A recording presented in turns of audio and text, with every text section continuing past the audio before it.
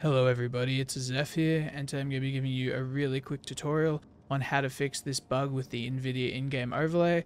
So first I'll just give you a summary of the issue. Basically, if you try to open your GeForce Experience overlay and change anything, you can't move your mouse. You can, however, operate with the arrow keys, but if you wanted to do something like the game filter, for example, which is what I want, because DBD's borderline unplayable with our game filter in my opinion, too dark in actual matches. You can't operate anything with the arrow keys in this menu. Thankfully, there is a super easy fix. Also, shameless plug, if you want to follow me, I'm going to be grinding the event.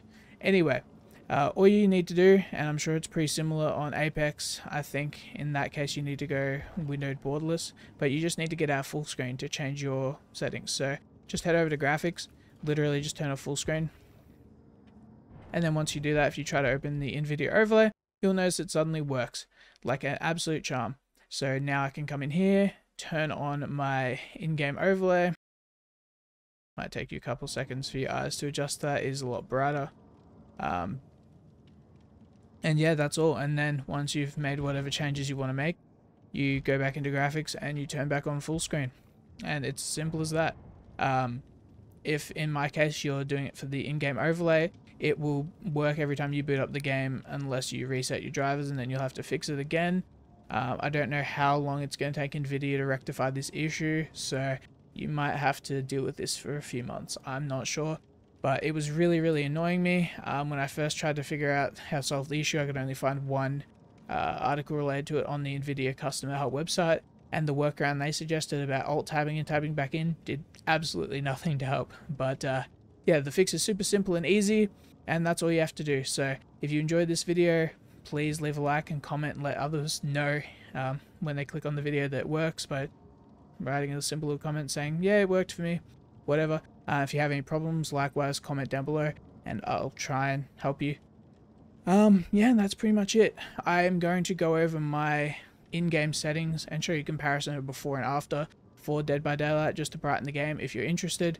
But as for the actual fix solution in this video, that portion's over. If that's all you're here for, you can safely click off of this video. I hope you found it helpful. Anyway, if you're still here, I'm assuming you maybe like my game settings, or maybe you think, oh, they're alright, but there's a couple changes I'd like to make, and you'd maybe like to use them as a baseline, or you've never really done it before and you're not sure where to start. Super easy, super simple. What I recommend doing is calibrating your settings in-game, because the lobby isn't a great indicator of how things look in-game. So there's a couple of methods for doing this. The first would be to get in a custom game with your friend, go on a dark map, something like the Gideon meatpacking plant is a great example, downstairs, very dark. But if you don't have a friend available at the moment or whatever, and you'd still like to do this, there's another super easy way of doing it. All you want to do is back out to the main menu and go into the getting started section. Now in here you could really go with any of these options, I suppose. I'm personally going to pick survive with bots. Kill the bots would work just the exact same. I just prefer to see things from a survivor perspective when calibrating, because that's what I play more, but it really doesn't matter. Kill the bots gives you the advantage of not having to worry about an AI killer chasing you around, so really up to you. And if you've never done any of these, it's free blood points even if you play the game for ages. I don't think I did these till I had like 800 hours, so because they weren't in the game when I started playing. Anyway, so I'm going to click survive with bots and I'll just run through everything with you. Okay, so here we are in game and I've just got the default Dead by Daylight graphics settings back on just to show you what it looks like. I mean, it's fucking horrible.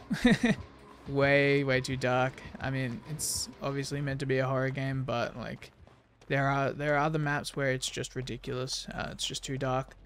This is the map you'll always play in the tutorial though, so what I recommend doing is coming up to the main building and just walking in this room. It's quite dark in here, so it's a good place to calibrate your settings. So what you're going to want to do first, as I explained before, is go into your graphics, turn off full screen, and then open your overlay. So I'm just going to turn mine on. So here it is.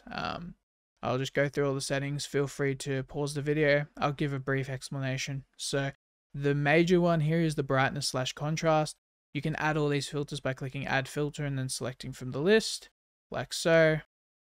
I'm not going to do that though because I already have them. For me, what I mainly wanted to do was turn the contrast down to -100 and the shadows down to -100.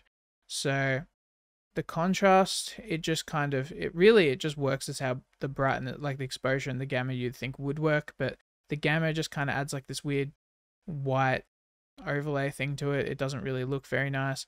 I have it on a little bit just to add a little bit of extra brightness to it, and same thing with exposure. If you crank that all the way up, you get these weird reflection bugs on a lot of services. I don't know how to explain it. It's just, they look kind of weird. I don't really like them, so I don't have that very high.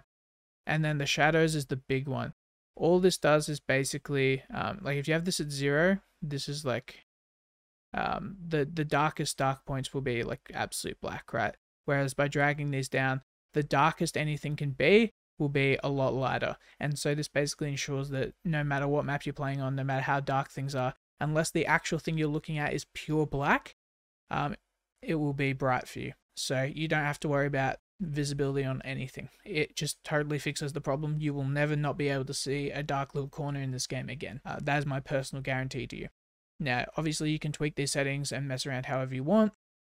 The other thing I have on here, this is just a subtle little tweak. I have the color thing. I've turned the tint completely off because tint is horrible and just made it look purple. It was weird, so I zeroed these out. And I just cranked the vibrance up from 0 to 100. It doesn't oversaturate things, but it just injects a lot of brightness and color back into the game. I think it just makes it more pleasant to look at, and honestly, I cannot stand playing without it. And the final thing I have in here is just a sharpness thing. So I've got that cranked up to 60, which is kind of high, but not too high. I think it just makes everything look clearer, crisper. It's just nice. And I've got the ignore film grain down. The game doesn't have film grain really. So, and that's it. Just 3 simple effects. Okay, so once you've fiddled around in there and you've got your settings to how you like, you can safely exit out of that. Maybe keep a record of them if you do update your drivers regularly, because it will completely erase that. And you can safely go back into full screen. Every time you boot the game back up, your game settings will automatically be applied, again, as long as you, hopefully some of you found this helpful. But yeah, that's pretty much it.